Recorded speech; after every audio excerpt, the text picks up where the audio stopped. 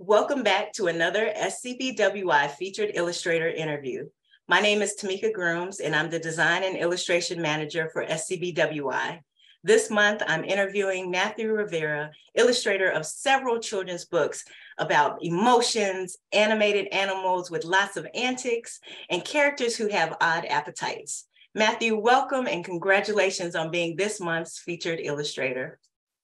Tamika, thank you so much. I'm honored, and I'm just thrilled to be featured for January. Yeah. Well, I've been watching your work for a little while, and I know that you have had several awards with SCBWI, but I want to hop right into your portfolio because we're going to talk about all of that. Let's hop over to your portfolio. I'm going to share my screen really quickly. Can you tell me a little bit about what inspires your work? So that people can kind of understand, what's your inspiration? Well, I'm hugely inspired by animals in nature. I do a lot of garden illustration. I do a lot of I've done a lot of I've illustrated a lot of flowers and plants, and but animals are a big one for me. I'm a huge animal lover. I have been since I was a child. I especially love elephants and giraffes and rabbits and bears and squirrels. So I illustrate a lot of those critters. And I love being in nature. I love hiking. That's one thing I love about living in Portland. I'm like 10 or 15 minutes away from nature. That's what I love to draw. I also love drawing children. I love going to parks and sketching children while they play. I'm inspired by all the colors I find in nature. A big fun fact for me to share actually is that I'm colorblind. So color for me it has to be really vibrant in order for me to see it. So that's why you see a lot of that in my work. Gotcha. That's really interesting. And I wonder how artists deal with that, because you're not the only one. But that's really one of the things that I love the most about your work is how you use color. So I think that is definitely working to your advantage. Thank you. I want to hop over to the picture that we're featuring today. I really love this one. And not because it's Star Wars, but because it's Star Wars.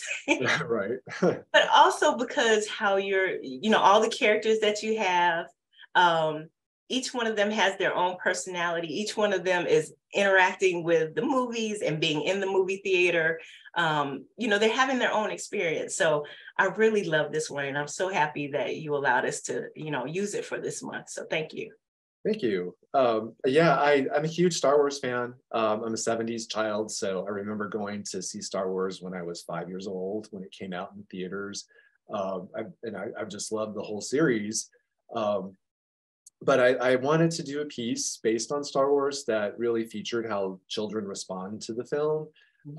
So I came up with this idea, and you have all the different kids interacting with each other and interacting with the movie itself, shouting and yelling and hooting. And my personal favorite is the sort of teenage babysitter up in the top left corner who's just kind of bored with the whole experience. So I try to add all kinds of little details into artwork when I'm creating an illustration. Things that children or even adults won't see the first time they have a look, but then the closer they inspect it, you see all these other little things each time, all these little moments, like the kid in the helmet on the far right who's annoyed with the other child standing in front of him, and I just like to add as much into an illustration as possible that tells a story. And you're absolutely right. There's things that I didn't notice until you just called my attention to it just now. And I've seen this image several times over the past few months because I've been watching your work for the past few months. So yeah, it's really interesting how you're hiding things, and there's a lot to see here. even though it's just children with costumes on in a movie theater.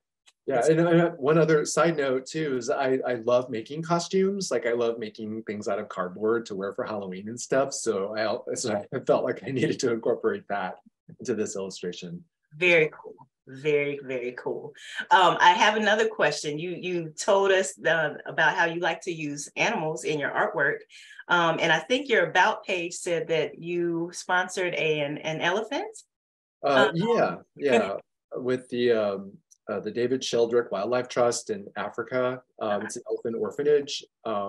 It's pretty well known these days, but you can adopt an elephant for a certain amount each year. So I've done that I've been doing this for like the past 7 or 8 years, where I sponsor a couple of orphans. My dream on my bucket list is actually to go and volunteer someday for like a month. But like I said, elephants are probably my favorite animal. Yeah, very cool. Well, I love your work. And it's also another thing that I noticed. You have lots of owls, and you know that this is the owl is our new icon, SCBWI. And I noticed you got a lot of them. So and that's not why we chose you. But anyway, I noticed.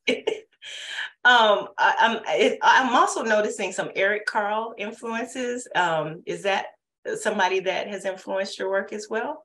Yeah, I'm a Eric Carle fan. And some people have actually, like when I started out, some people actually compared my work to Eric Carle, but it's sort of like the way I work and my process is I draw everything in Adobe Illustrator. And then I do what they call masking. So all of the shapes that you see are actually built in Adobe Illustrator, and I drop my watercolors and textures. So it's sort of like someone described my style as Eric Carle if he used Adobe Illustrator instead of scissors. So that's, I mean, I totally see why people think that, and I'm definitely not mad about it. So yeah. I love Eric Carle's work. He's been an influence for sure. Do you use a mix of traditional and digital work as well? Like you're creating the textures yourself? So like I paint swatches of color, and then I scan all of these in, and I basically drop these into my Illustrator files. So my Illustrator files are hugely like made up of masks. But then some scenes that like for big backgrounds and stuff, I actually will paint those. So like this is Fussy Flamingo, which I illustrated a couple of years ago. So like this scene, the entire background is painted as it is. And then, but my shapes were drawn in Adobe Illustrator, and then I just drop my color into all of these masks. And I've been using Adobe Illustrator since like 1990. So I can actually sometimes, I usually sketch, like I sketch in sketchbooks, but sometimes I just start drawing in Adobe Illustrator. Like it's second nature to me. For me, using Adobe Illustrator is like how some people use a sketch pad. Like I can just start drawing shapes.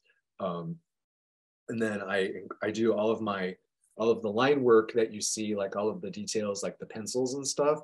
I import my Adobe Illustrator file into Photoshop, and I have a Cintiq, and that's where I do all of my pencils and line work is in Photoshop. Wow. It's just a process, and my files are huge. Like some of my files that have a lot of detail are in the gigabytes. But you know, it's just how I work.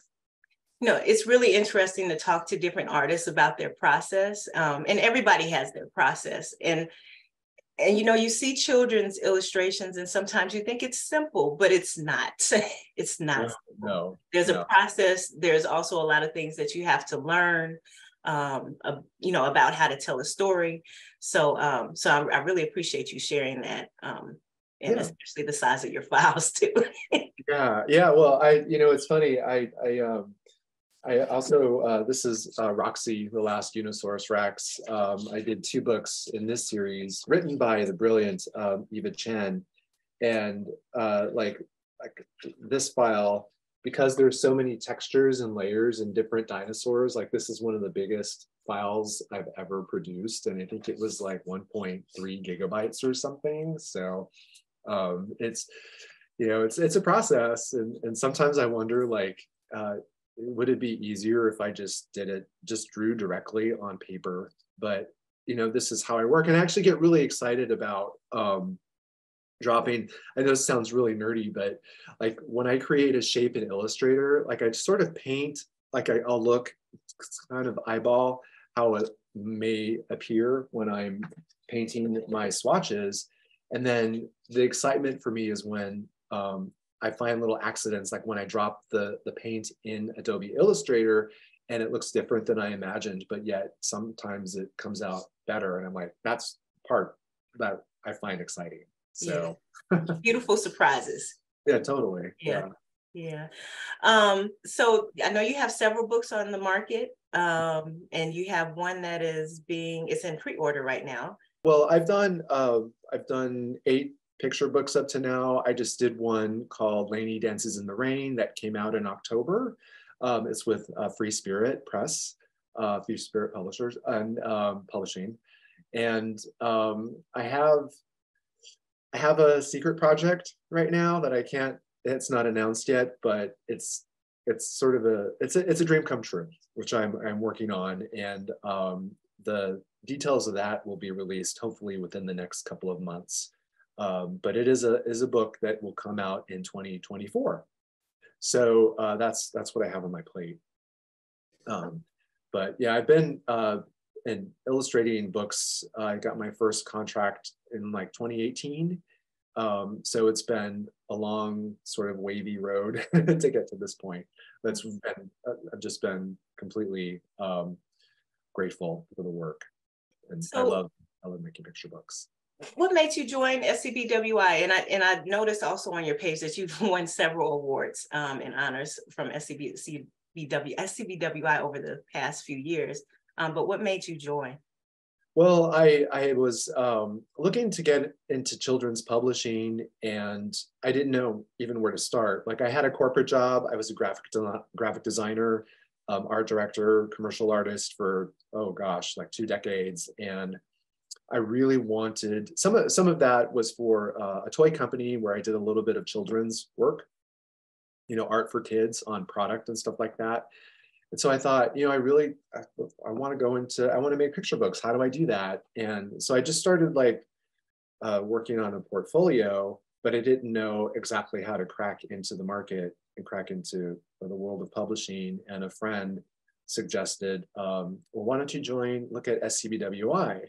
And I'm embarrassed to admit this, but it took me almost a good year before I finally made the plunge and jumped in. And even then, I just sort of sat back for a while before this was in Los Angeles. They announced an Illustrator mentorship. So you submit a portfolio and you would be mentored by Deborah Norris Lattimore, who is a brilliant writer and illustrator who lives in LA. So on a whim, I joined. I mean, I entered and I won. And ever since, you know, I've won a few competitions here and there. I won a portfolio honor at SCBWI Summer Conference in 2021, which was a dream come true. But it's funny, looking back in retrospect, it took me a while to really jump into SCBWI and really figure out that it was going to be the place where I was going to start to build a career as an illustrator and writer, which I'm grateful I took that plunge. That was in 2015. I would like for you to share your website in any way that we can access you online and learn more about your work, because you have a lot of wonderful work out there. I would love for people to follow you. Well, thank you. Thank you so much. You can follow me on Instagram at Matthew Did It. That's my handle. And then also on Twitter, I'm Yes, Matthew Did It. And I try to keep it very simple. So my website is matthewdidit.com. I think it's helpful to keep the same handle for all the different apps so people can find me easily. Perfect. Well, Matthew, thank you so much for being here to share with us your work and your process and your story. So I'm so happy you could be here. Thank you. Thank you, Tamika. And again, I really appreciate it. And this is, it's such an honor to be featured.